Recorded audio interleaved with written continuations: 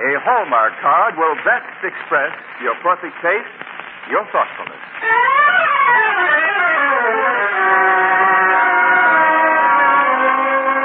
Welcome now to our show. Here's a friend you all know. Charlotte Greenwood is with us again. The Hallmark Charlotte Greenwood Show, brought to you this Sunday and every Sunday at this time by the makers of Hallmark greeting cards. And here's our star, the lovable lady of stage and screen, Charlotte Greenwood.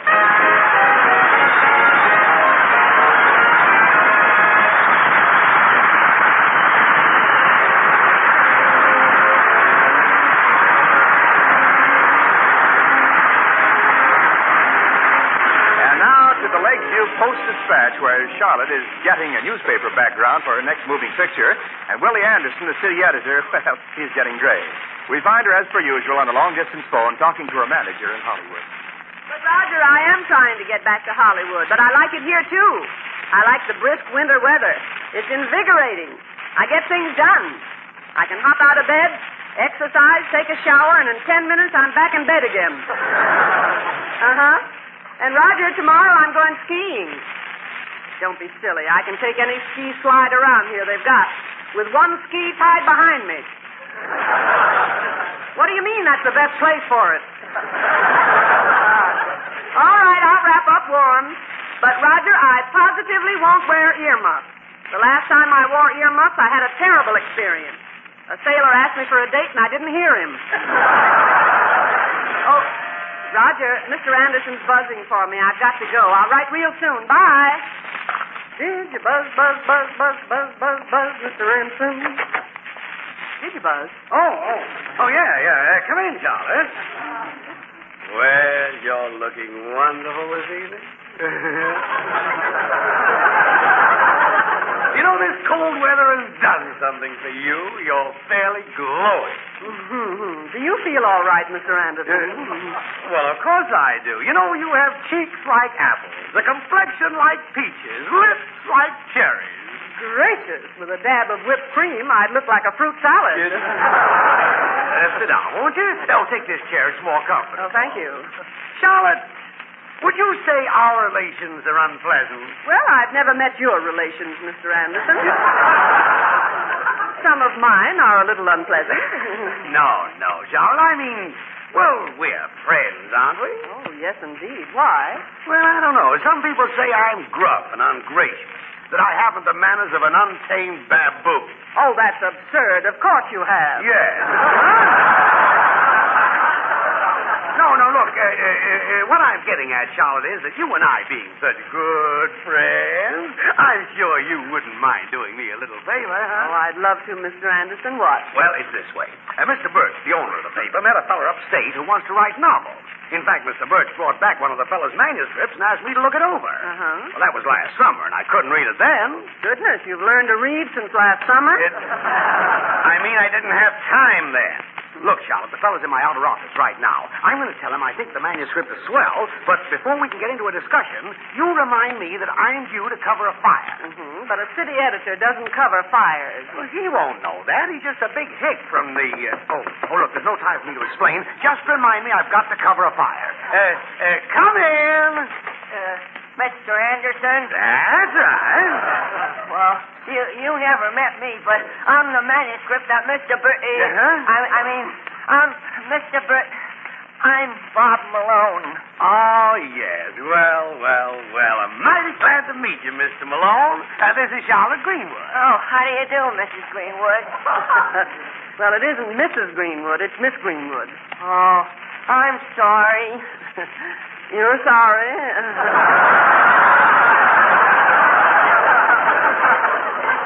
You know, I thought that famous novelists were old men with long beards.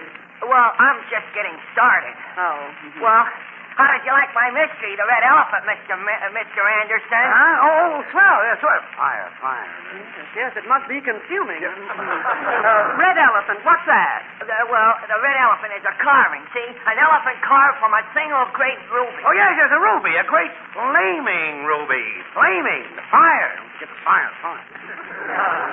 Well, what's it about, Mr. Malone? Well, it's a mystery story, but I'm not going to tell you how it ends. Oh, yes, sir. It had me burning with curiosity. Fire, fire. Are you chilly, Mr. Anderson? You know, I've been 2 years working on it. At night, after my regular job. It's just gotta be published. Oh, I'm sure it will be, and you'll be proud of yourself. Well, I'm not thinking so much of myself, but Millie, she's my wife. She's got so much faith in it, and we sure could use the money, too. I mean, with a baby on the way. Well, you know how it is. Well, I tell you, Mr. Anderson, I just got an idea. You know, Mr. Drake over at the Bonton department store, he's head of the book department, and he's just the man to give Mr. Malone advice. No, I got to go to a fire. Well, thank you, Charlotte. Yes, that's great. I'll put the manuscript here in a big envelope, address it to Mr. Drake. No, I'll wait. I'll take Mr. Malone over there and introduce him to Mr. Drake. You know, the store is just across the street. Well, that's better yet. Fine, here's the envelope. And besides, I'd like to get some advice from Mr. Drake myself. You know, someday I'm going to write a book entitled The Romance of Charlotte Greenwood. Yes? I'd like to know how that's going to end. I'd like to know how it's going to begin. Come on, Mr. Malone. You can tell me the rest of the story on the way over.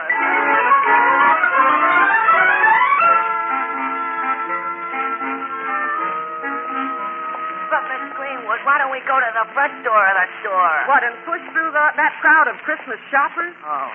Now, here we are at the employees' entrance. But this is a storeroom or something. I think we better go round to the front. Now, everything's going to be all right. Now, there must be a door leading out of here. Oh, the lights weren't so dim. Oh, gosh, I've knocked over one of those crates. Gee, Miss Greenwood, I wish we hadn't come here. Okay. Reach for the ceiling. Oh, for goodness sake, an OPA official. Don't be funny. I'm a store detective.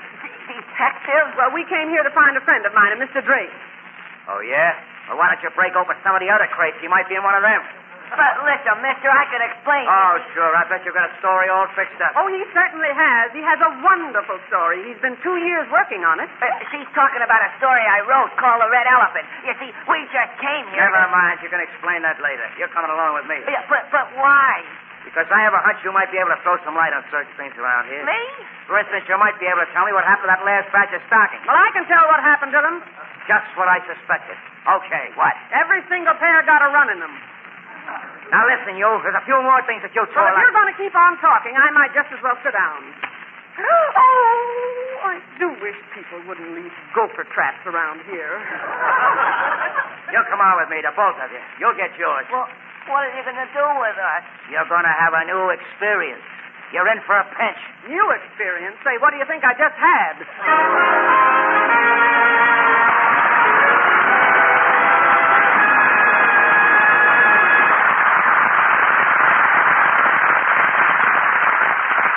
One reason we all love Christmas is because it has always been a get-together day, a day for reunions with our families and friends. But this year, the war and travel restrictions will separate millions of us from those we love. And yet we can still visit those dear ones by sending a thoughtful Christmas card. There are scores of Hallmark Christmas cards designed to suit everyone on your list. Fine, distinctive cards for friends, for sweethearts, and for each member of the family. Clever, humorous cards. Gay little cutout cards for the children. And an entire series of lovely religious cards reflecting the deep spiritual significance of Christmas. So, go to your Hallmark dealers this week while his selection is still complete. You'll find Hallmark Christmas cards that say just what you'd like to say the way you'd like to say it. Hallmark cards are on display at America's finest stores. Don't forget, a Hallmark card will best express your perfect taste, your thoughtfulness. And now Charles Hathaway, his orchestra, and the Hallmark chorus in I'm Always Chasing Rainbows. I'm always chasing rainbows, watching clouds drifting by.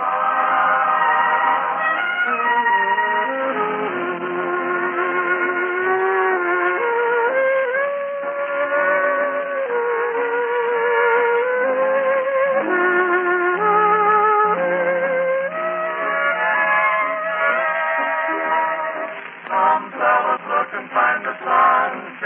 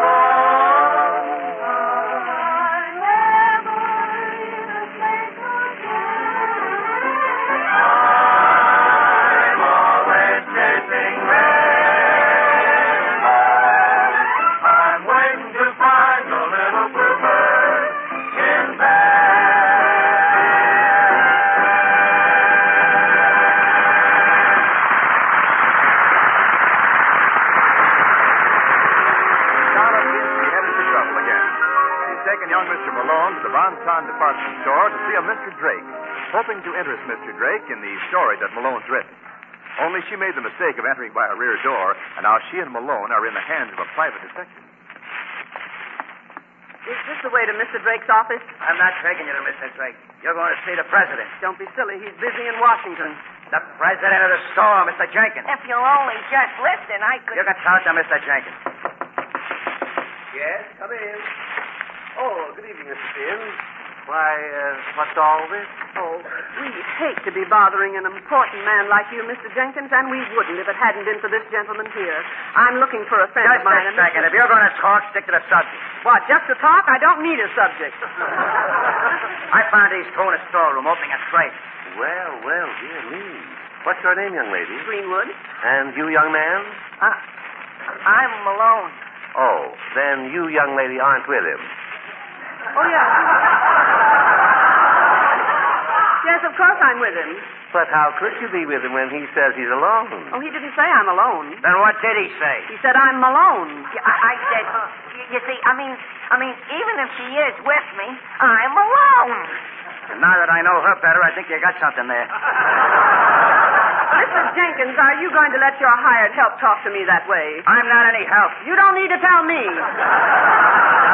Now. I'm from a private detective agency. Now, please, we mustn't lose our tempers, must we? Besides, Mr. Finn, your profession inclines you to be, overly suspicious. Well, this isn't a matter of suspicion. I caught them in the act. Now, wait, please, wait. Let the young man here have a word. Thank you. Say, how did you get into the storeroom, and just who are you? Through the back entrance. You see, Yes, the employees. Employees? we were back there because, you see, I have a story. A story? Oh, well, now, why didn't you say so in the first place, you rascal? Oh, Finn, they were in the storeroom because this young man has a story to whisper in Miss Greenwood's ear. He has? Oh, yes, the old story. But it isn't an old story, it's an... No, I suppose not to you youngsters. It's brand new, I suppose. When youth calls youth, you know what happens. Sure, I always get the wrong number. I don't know about this. To me, it looks like plain robbery. Robbery? Oh, good heavens. You don't honestly believe that I'd steal. There's enough evidence to make a court believe it. You could go up for 2 years. 2 years? Oh, my goodness. Oh, come now, Mr. Finn. Don't you recognize romance when you see it? Romance? Why, of course. These are simply two employees who wanted to be alone. So naturally. Employees? But we're not. Never mind. You're so understanding, Mr. Jenkins. Oh, now that's all right. It's all right. I was young once myself. Now, why don't you two kids get back to your work? Kids? Yes, sir. We kids will go right back. I'm not so sure they're employees, Mr. Jenkins. I'd like to check this with my partner, Bill Hattie. Very well, Mr. Finn.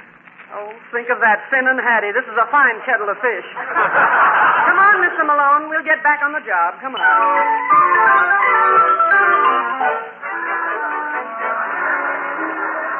But, gee, I don't know anything about clerking in a store. I only said that to get away from that detective. We're going to find Mr. Drake. No, only we didn't get away from the detective. He's standing over there watching us. Gosh, he is. Young lady, will you please wait on me? Why, certainly, madam. I am looking for a suitable Christmas present for my uncle. Something like a nice necktie?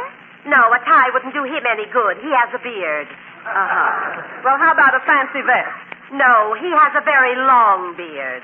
Oh, yes. Well, how about a pair of bedroom slippers? No, I don't think that would do either. Well, thank you. You're welcome. Miss Greenwood, he's still watching us. Oh, just a second, young lady. I've been reading about that new fabric made out of milk. Made out of milk? Yes, it's the latest thing in dresses. Certainly an up-to-date store like this should have one. Oh, yes, we had some, but they all curdled. You haven't anything in milk fabric dresses at all? No, madam. Nothing but men's sportswear. Jerseys and pasteurized pants. Oh, well, thank you again. Good evening. Good evening. Greenwood, he's still watching. Oh, young lady, while I'm here, I'd like to look at some hats. Have you something that would suit me? Well, now, let me see, madam. You have a great deal of embonpoint. What you need is a stout size, a plump hat. A plump hat? Yes. Something like that green one? Oh, that isn't green. That's our very latest shade, mildew. Well, I don't believe I care for it. Well, of course, if you'd like something a little daring, here's our B-29 model. B-29? Yes, it makes you look as if you're going to hop off any minute. Now, just try it on. No. The two eagles go in front. No, I don't care for the eagles. Well, we could give you the same hat with homing pigeons, and then if you left it anywhere, it would fly home. Well, it might be all right, but it doesn't go with my hair. Well, if you like the hat, madam, don't let your hair stand in the way. You can let that go back to its natural color. I beg your pardon. This is the natural color. Now, if you'll stand aside from the mirror, I'll put this hat on. Oh, no, madam, not that one. Oh, that isn't for you at all. Oh, on you, that is atrocious. It's simply terrible. Young woman, this is my own hat. I'm going to report you. Manager, forward. We better talk, you, both of you. What seems to be the trouble now? Do you permit your customers to be insulted by clerks? I'm going to tell the truth. I'm not a clerk. And I'm not either. No, we came here to see Mr. Drake about the manuscript of my novel. Why, Miss Greenwood, I've lost it. Okay, that does it. With the evidence I've got against you, you're going to jail for 2 long years. Oh, then I can send out my laundry. Your laundry? Yes, if I send it out now, we'll both get back at the same time.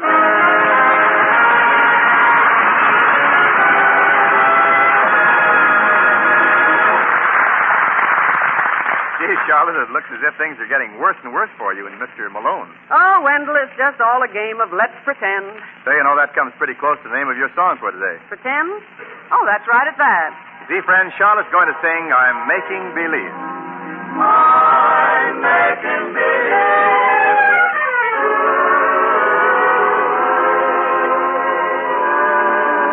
I'm making believe that you're in my arms, though I know you're so far away. Making believe I'm talking to you. Wish you could hear what I say. And here in the gloom of my lonely room, we're dancing like we used to do. Making believe is just another way of dreaming. So till my dreams come true, I'll whisper goodnight, turn out the light and kiss my pillow. Making believe it's you. I'm making believe, pretending that it's really you. I'm making believe that you're in my arms, though I know you're so far away. And when I'm making believe that I'm talking to you, wish you could hear what I say. And here in the gloom of my lonely room, we're dancing like we used to do. Making believe is just another way of dreaming. So till my dreams come true, I'll whisper goodnight, turn out the light and kiss my pillow. Making believe, Making believe, making believe it's you.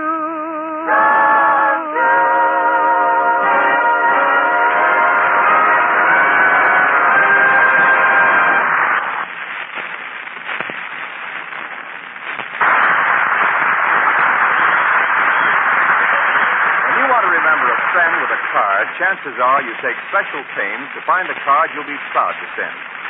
Well, there's one easy way to be sure that your card is the very finest. Just look on the back for the identifying words, a Hallmark card. Like the word sterling on silver, the words a Hallmark card on the back of the card you send are your assurance of quality. Quality well known to discriminating people for more than 30 years. So when you're looking for a card to say just what you want to say in the way you want to say it, a card that lets your friends know you cared enough to send the very best, look for that Hallmark imprint on the back. Yes, don't forget, a Hallmark card will best express your perfect taste, your thoughtfulness.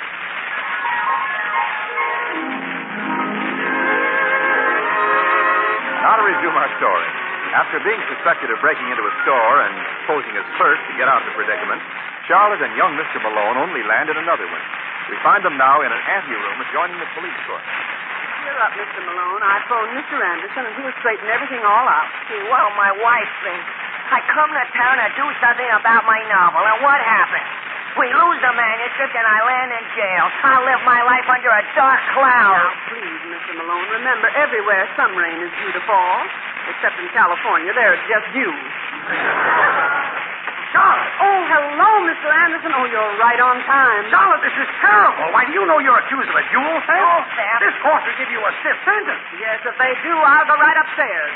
Go upstairs for what? To appeal to a higher court. Mr. Anderson, are they really going to send us up? Well, I don't know, son, but I can help you if anybody can. I'm a big man. So we'll go in and see Judge Holbrook. Come on. Well, everything settled? Oh, yes, here they are, Your Honor. I've had a talk with them, and this seems to be just a little mix-up. Yeah, they certainly aren't the kind of people who steal jewels. No, I'm pretty sure that's yourself. Oh, well, that's fine, Judge. Then we're free. Just a minute. It's a little formality to go through, that's all. Robert Malone, you plead guilty or not guilty? Not guilty. I plead not guilty. I figured you would. And, you, Miss Greenwood, guilty or not guilty? Well, now, Judge, that seems to me a very personal question. No, Charlotte. Are you guilty or not guilty? And now, just a second, Mr. Anderson. I'm the one who's occupying this bench. You know, Judge, I used to have a cousin who occupied the bench. He was on the bench for years. Charlotte. Yes, he was a substitute on the Brooklyn Dodgers. Charlotte! Yeah, will you keep quiet, please? Oh, yes, Your Honor. I never heard you... let me see, where was we? You were saying, young lady... Oh, it's all very simple, Your Honor. You know, we went over to the department store to see about the red elephant. Not a real elephant, that's the ruby. You see, Your Honor. Stolen jewel. Wait a second here. You stole a jewel? No. That's simply a part of his story. He's trying to sell it. It's against the law to sell stolen jewels. Where did this jewel come from? It's from South America on the Amazon. Yes? You see, it was stolen from an explorer from the pocket of his pajamas. Your Honor. Stop hollering. Shut.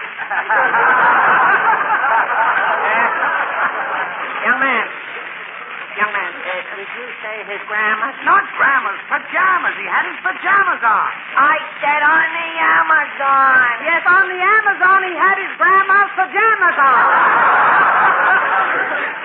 And this young man stole the jewels from his grandma's pajamas. No! Your Honor! Stop that hollering. Stop it. Stop it. Can't make out a word of what she's trying to say. Speak up, Your girl. Honor, he didn't have the pajamas on at all. They were in the closet. And anyhow, that hasn't anything to do with it. Of course it has. Hasn't it? The man stooped to pick in pockets, He didn't stoop. No, he didn't have to. The pajamas were hanging on a nail. Oh, I see the point. Yes. Well, But it young gets, man, look here just a minute. This is terrible. but it gets better in the next chapter. Your Honor. Will you stop confusing the issue? What did you say, young lady? I said that it gets better as you go along, and that's where the shooting starts. Shooting. There was shooting. Oh, you're darn shooting there was shooting. Oh, the explorer drew out his pistol and fired, but luckily the bullet went right through the pajama jacket. Luckily? What do you mean, luckily? Well, Judge, if you think what would happen if he was wearing his pajamas. Now, this is sheer nonsense. Oh, quiet. If he had what? If he had his pajamas on. Now, don't start that again. Your Honor, this is only a story if you'll just let me explain.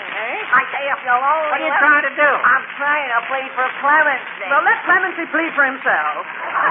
Stolen jewel shooting. I'm going to lock all of you up, including Clemency. Oh, good evening, Judge. Oh, here you are, Mr. Anderson. Well, Dre. Yes, I phoned your office, and they told me that you Oh, were... why, Mr. Drake. Well, Miss Greenwood. Well, Mr. Malone, this is Mr. Drake of the Bonton store. This is the man we've been looking for. Mr. Drake, this pair are experienced criminals. They're not experienced. I mean... Oh, I don't know what you're all talking about, but one of the clerks at the store found this envelope from the Post Dispatch. That's my manuscript. The manuscript of my novel, The Red You Elephant. see, Mr. Malone, I knew it would turn out all right. Your manuscript? Why, say, this is a swell story. I'm certain I could interest the publisher in it. Just a minute. What about the jewel theft? Oh, simply a mistake, nothing to it. Oh, darn it. Wasting my time. Contract. What? Why don't somebody tell me these things? Face it, miss. Out. Come on. Well, you see, Judge, Mr. Jenkins says the whole thing was just a romance. Romance? Yes, I knew the moment I saw you, young lady, that you'd know all the answers. Oh, sure, I know all the answers, Your Honor. The trouble is nobody ever asked me the questions. Let's go. What are you doing Wednesday? Maybe we can get together. Now, look, come on. You can be thankful that I had enough influence to get you out of this scrape. Come on, now, let's get away from this old coot. Yes, just a second, Anderson. You're guilty of contempt. Well, thank you, Your Honor, for contempt. Me? Yes. That'll make this case show some profit. That'll be 10 days or $10. Oh, Mr. Anderson, take the $10. You certainly earned it. No!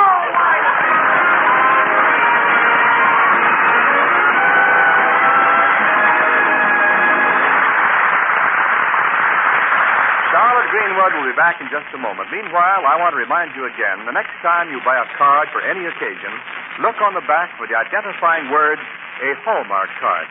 Hallmark. A Hallmark card. Those 3 words are your assurance of finest quality. They tell your friends you cared enough to send the very best. Yes, a Hallmark card will best express your perfect taste, your thoughtfulness. And now, Charlotte Greenwood. Friends, with part of today's story taking place in a store, it set me to thinking. Nowadays, with rationing and shortages and the crowd, shopping is sometimes difficult. Yet, while you and I are in the store for only a few minutes, the people who wait on us are there facing those same conditions all day. And 9 times out of 10, you'll find them polite and helpful and smiling. I'd like to pay a little tribute to those people and drop the suggestion that it might help a lot if we remembered to smile, too. And now, until next Sunday at the very same time, this is Charlotte Greenwood saying, so long, friends, until we meet again. So long, neighbor, till next Sunday, I just say, so long. So long.